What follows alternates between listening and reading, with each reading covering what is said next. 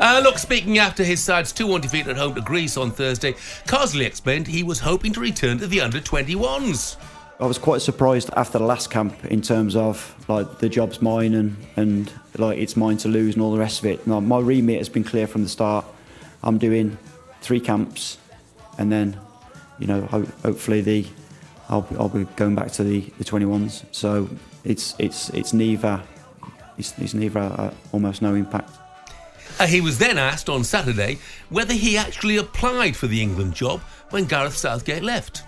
No, I didn't formally apply for it, and because hopefully, no, because I've done the under-21s. I'm really happy doing my job, but you know, I'm an employee of the FA, and I was asked to take the senior team, which is a privilege. It was the proudest moment of my career so far. Really honoured with the chance to manage the senior team. I believe the coach that comes in has got a really good chance of winning, and we deserve the best one that's out there.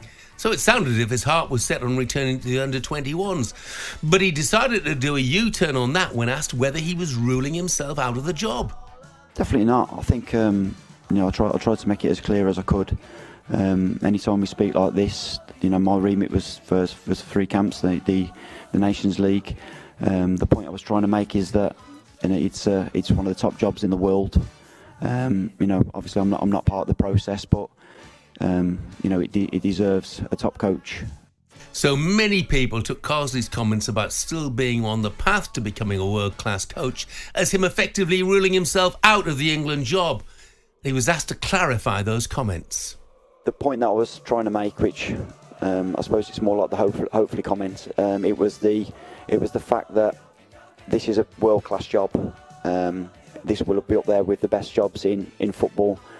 So, you know, whoever gets it is going to be at a high level. You've obviously been very reluctant to say yes or no, I want the job or I don't want the job. Why are you so reluctant to answer? I'm definitely reluctant because in the past, when I've done this caretaker stroke interim role, I've gone so far down the I don't want the job that I've not done the job. I've actually not done the job. It's important that I keep an open mind. Lee Carsley. Well, I'm confused. I'm not sure if you are, Tony. I'm even confused about that last line when he says, you know, when I wanted the job in the past, I've gone so far down the line of looking for it that I haven't done the job. I don't understand that either. Didn't that happen at Brentford when he was there in a coaching role, that he announced quite quickly that he didn't want the job? It's a strange one. I don't know how the players would feel. Do they know? Have any indication of how he's feeling about the job? Probably not. They're learning probably by the way we're hearing, by his post-match comments, and it doesn't. I don't think bodes well for Lee to be contradicting himself in some manner.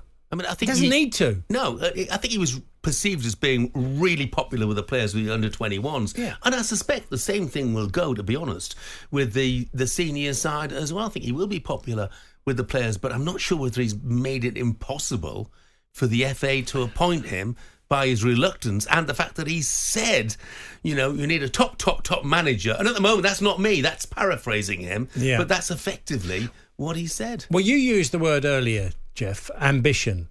And, you know, does it show a lack of ambition because he's not putting his nail to the flag? He's not gone, I want this job. Is that a lack of ambition? Because he's never, ever going to be in this position again.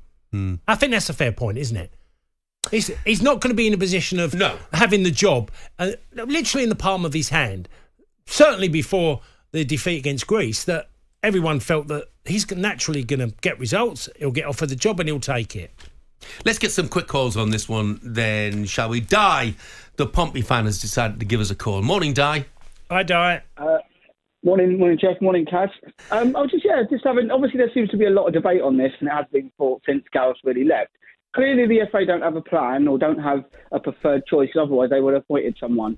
Now, Kaz, you said earlier on about the FA wouldn't appoint someone like Warnock, someone like Harry, because they're outspoken. But they've gone for all the yes men. I mean, I like Gareth Southgate, no issues there whatsoever. They've tried that. Now, the FA either need to understand what they actually want. Do they want to win a major honour since '66, or do they want a yes man in? So they need to decide what they want to do. But look, there's 2 years. You've got a 2-year campaign to the World Cup. Why not put your pride down or whatever it is getting in the way?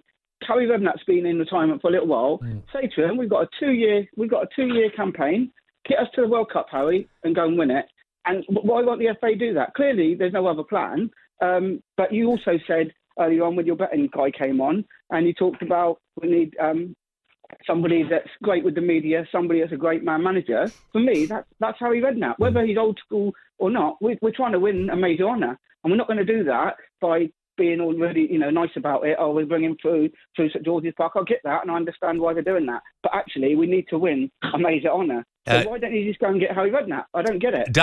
Harry is a brilliant bloke, but it would absolutely ruin his golf handicap, and I think that's one of the reasons why he won't take it. Di, thank you very much indeed. Let's hear the thoughts of Fred, the Liverpool fan. Morning, Fred. Morning. Hi, Fred. I think, without a shadow of doubt, I did say the Liverpool manager, but he's gone to Red Bull. What were I thinking now, Pep Guardiola? Because you get him and you say to him, look, you've done everything, you've won everything.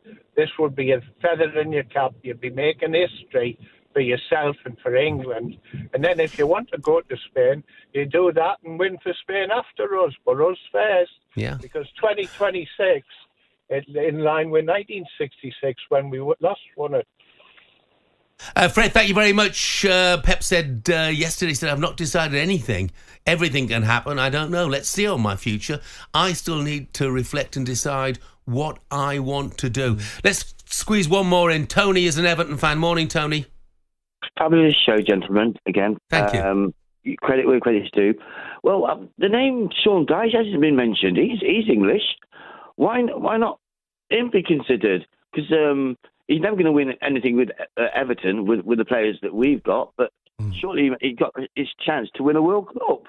Yeah, I think it's always, Tony, it's a tough one because, look, the FA would always want to make it a popular appointment as well. And Sean Dyche wouldn't be a popular appointment because of where the woes of Everton are and, and hasn't won anything. Lee Carsley has opened up and said, well, the manager has to be proven at the highest level, being successful. And that doesn't tick the box, I don't think. It would make that appointment very difficult. Tony, thank you very much indeed for your call. Big sporting upsets, one we haven't mentioned, but two people have mentioned it in a heartbeat, really. Morning, guys. Martin here, director at Sutton United. Who can forget non-league Sutton overturning First Division Coventry in the FA Cup in 1989, only 2 years after Coventry had won the Cup. Same point made by Mark in Lancaster. I was there the night they did it. It was an amazing night down at Gander Green Lane. Sensational. talkSPORT Breakfast, waking you up Monday to Friday morning from 6 a.m. on AM, on DAB, via the talkSPORT app and on your smart speaker. talkSPORT.